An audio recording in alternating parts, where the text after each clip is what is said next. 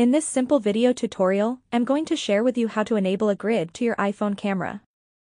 This helps improve photo composition by using the rule of thirds, which divides the frame into 9 equal sections. By aligning key elements along the grid lines creates more balanced and visually appealing images. To enable a grid to your camera, simply head to your phone settings. On the settings page, scroll down onto the camera option. In the section of composition, make sure to enable this option of grid.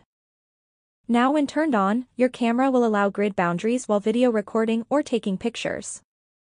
This technique guides the viewer's eye naturally through the photo and can make even simple shots look more professional. That's how easy it is to turn on grid on iPhone camera. If you have any questions, just let me know in the comments section down below. Please don't forget to leave a like, share and subscribe for more video tutorials like this one.